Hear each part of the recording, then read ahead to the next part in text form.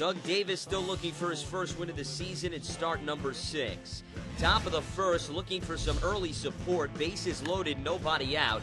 Prince Fielder sends one into left field. That'll drop in for a base hit.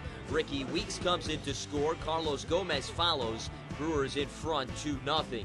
Later in the frame, Jim Edmonds at bat. Chad Billingsley with the wild pitch. Ryan Braun charging home. He will beat the throw, and the Brewers extend their lead to 3.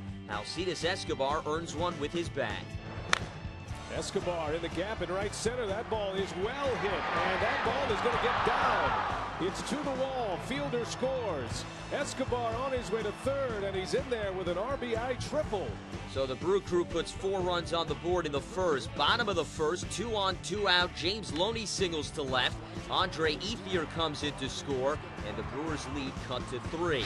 Bottom of the fourth, Doug Davis settles down. He strikes out Casey Blake. Davis lasted 5 1/3. He gave up 3 runs and 7 hits. Bottom of the 6th, Carlos Villanueva now pitching. 2 on, 2 out. Garrett Anderson at bat, and he comes through with a single to center.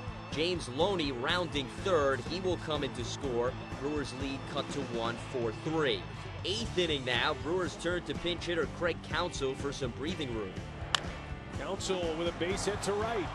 Edmonds around third. He's going to try to score. The throw from Ethier. One hops. Edmonds scores.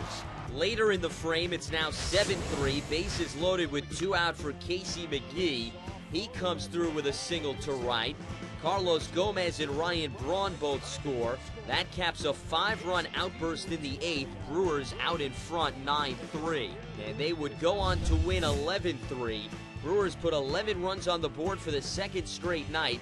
Ricky Weeks led the way with 3 hits and 3 ribbies. Prince Fielder and Casey McGee had 2 RBI apiece.